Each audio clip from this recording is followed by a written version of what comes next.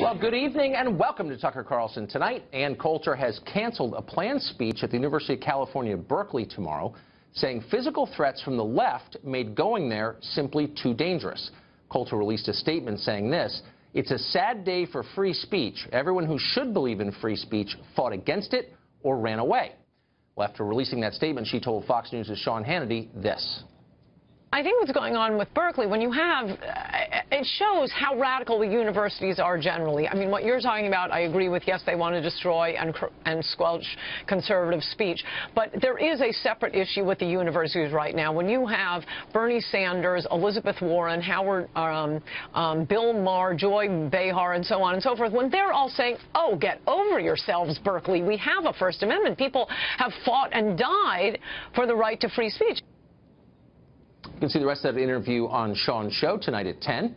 Well, despite sabotaging Coulter's speech by forcibly changing the date and refusing to supply facilities, Berkeley claims its commitment to free speech remains, quote, absolute. Really? Then why not defend Ann Coulter's right to exercise it?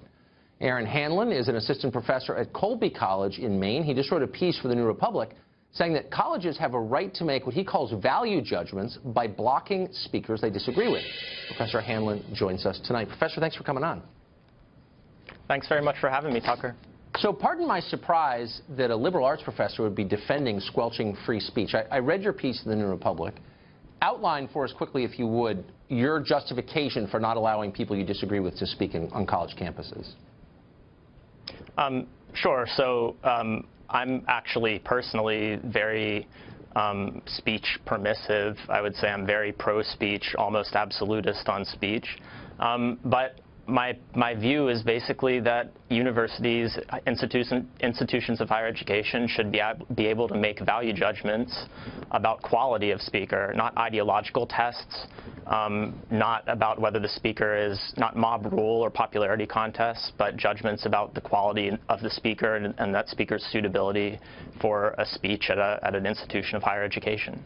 Okay, so free speech, and it has been defined pretty precisely by the Supreme Court, is not curtailed by other people's views of it. In other words, you have an absolute right to say what you think, to deliver your political opinions in public. And the truth, as you know, is that colleges abridge that freedom of speech on the basis of political preference. They don't like people for their views, for their conservative views, and so they prevent them from speaking. Why would you defend that?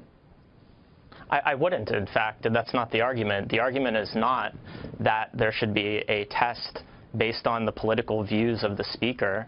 The argument is that there should be a consideration of the relative quality of the speaker and the suitability of the speaker for the educational mission of an institution of higher education. Okay, so those are so subjective, those terms, that they allow a college to stop speech they disagree with, which is, of course, exactly what happens. I can't think of an occasion in the life of Colby College, for example, when conservative students have stopped a liberal speaker. It's always the other way around. So what are the criteria? Why is Ann Coulter, for example, who's raising big public policy issues, immigration, why is she not suitable? Well, a couple of points on this. One is that if you look at, it's a wonderful service by the Foundation for Individual Rights in Education. FIRE provides a database of disinvited speakers or disinvitation attempts. And if you look at that, you'll see that it's actually not always from the left that the disinvitation or no platforming happens. So I want to just correct that. But well, the thing is, the fact of the matter is... Can you name a single example where a speaker has been physically prevented from speaking by conservative students?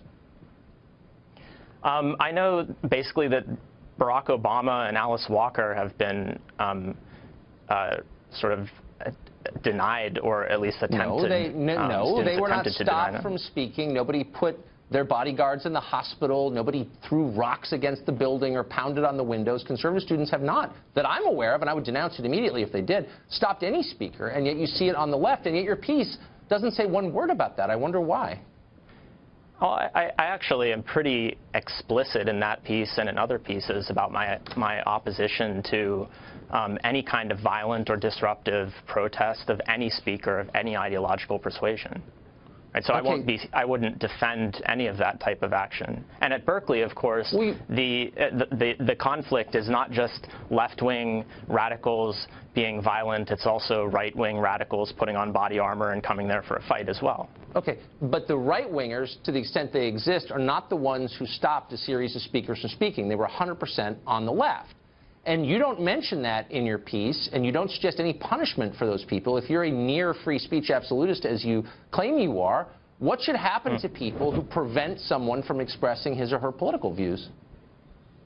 Well, as I've said and as I've made very clear in my public writing, I do not support anybody of any ideological persuasion forcibly shutting down speech.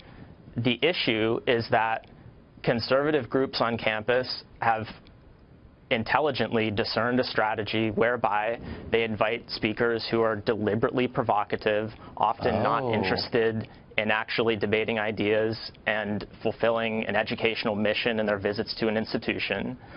They invite those speakers, and quite frankly, a lot of people on the left fall into that trap. Wait, so really, you're blaming the victim here. Because people are, quote, deliberately provocative. Can you hear yourself? You're a college professor, and you're against intellectual debate that's, quote, deliberately provocative. Shouldn't it be deliberately provocative? Intellectually provocative, I mean, intellectual debate was the word that you used, but I don't think I would characterize Milo putting up pictures of students and professors and at his talk and making fun of them as intellectually provocative. That's provocative. And there are plenty of places that students, faculty, and anybody else can go to get provocation that's not particularly well thought out. I mean, that's what the internet is for. So should we then turn our institutions of higher education into a kind of Wild West style sort of recapitulation of the internet? You should allow some diversity of views, and you don't. And so you're saying, basically, these people's views aren't worthy of hearing. We're editing them out. Why not burn their books? Why is it different, what you're suggesting? No, it's a serious question. Because you can read their books. No, I take the question seriously. I mean, the point is that a college has a mission that extends beyond simply provoking students with whatever material is out there. There's no ban on students reading Ann Coulter's books. But there's a ban there's no ban on students getting involved in any kind of politics. There's a ban on hearing Ann Coulter on campus. And colleges, as you know, blame the speaker for inciting the violence of others who disagree. And I guess my question, as someone who says he supports free speech, where is the punishment for the people who are prohibiting the exercise of free speech? Why aren't you mad at them? You seem to be blaming the people who dare to have ideas you don't agree with. Oh, I mean, I'm of course mad at people who are shutting down speech forcibly, right? What should happen to them? I think that should they be expelled?